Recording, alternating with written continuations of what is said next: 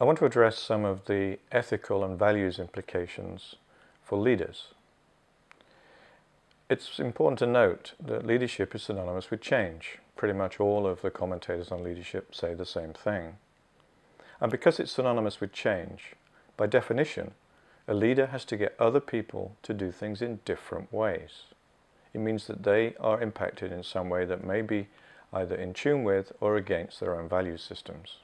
Denis Bourgeois noted that there are four logics behind this relationship between change and leadership.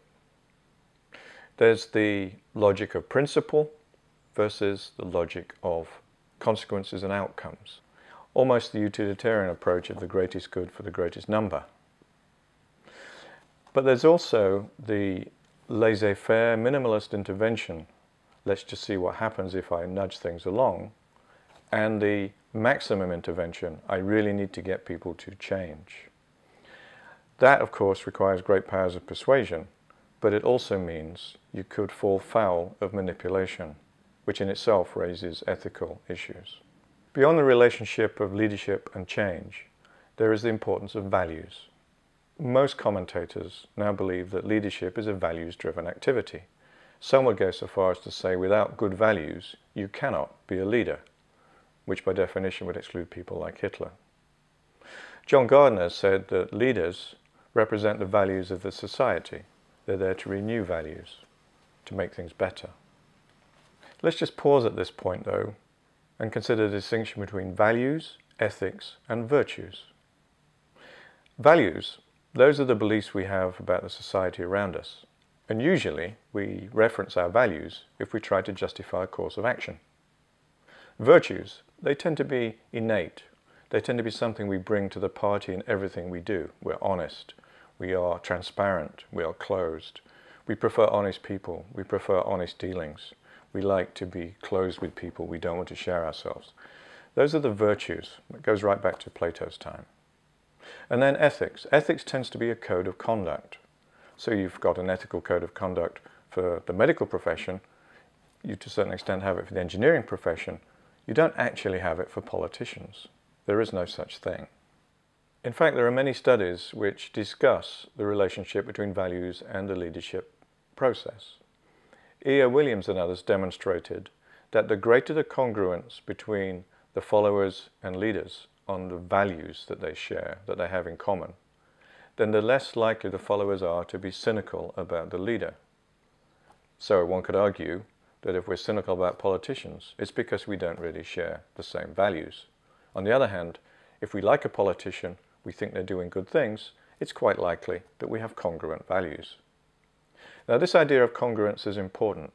It doesn't mean it's exactly the same. We all bring many, many different values and virtues to every part of our lives.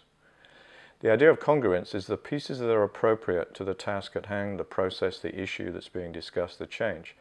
That is the same, or at least similar. At least enough for us to be able to relate leader to follower.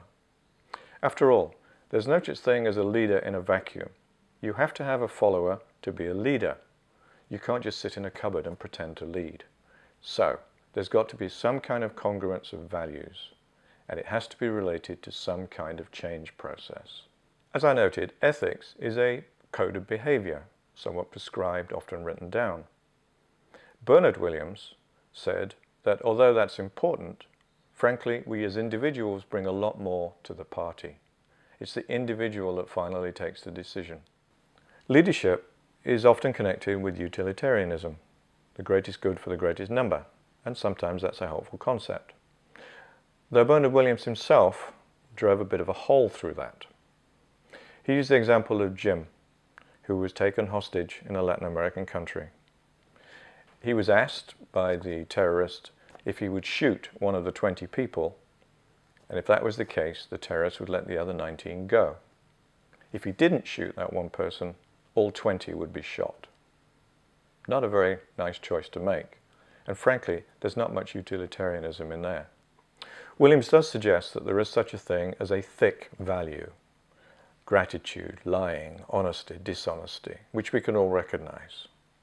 But that's not really very helpful when thinking about the relationship between leader and follower. We need much more granularity. So, how does the congruence at a more granular level between leader and follower get created?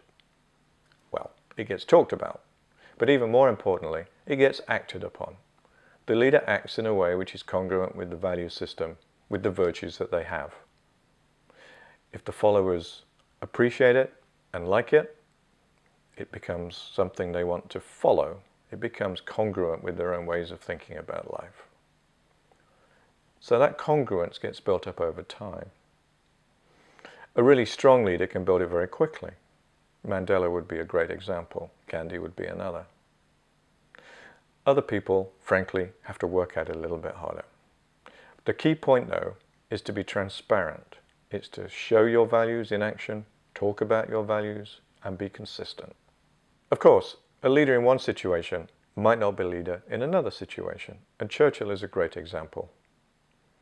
As a wartime leader, he was brilliant, taking very difficult decisions when sometimes his own countrymen got hurt. But it was for the greater good, and it was accepted. But in peacetime, people literally wanted peace. They wanted social security systems, the National Health Service. And that wasn't on Churchill's radar screen. It wasn't actually in his value system. There do seem to be some common characteristics of leaders of all kinds in all situations, which is helpful. There's a propensity to action, a propensity to transparency, simplicity, simple communication, easy next steps, checking in with people, all the common sense things that you would do if you were working with a group of friends on a project. I would like to give you a definition of leadership which encompasses this values point, and it would be this. Leadership is the energetic process of getting people fully and willingly committed to a new and sustainable course of action to meet commonly agreed objectives whilst having commonly held values. Now that could still leave open some of the questions that Bernard Williams and others raises. It still leaves open moral hazard, but it does at least give a framework to think about values-driven leadership. So in sum, leadership is all about change. Change means getting people to do things a different way. So secondly, there must be congruence between leaders and followers at the value system level for that change to happen effectively and in a good way. Thank you.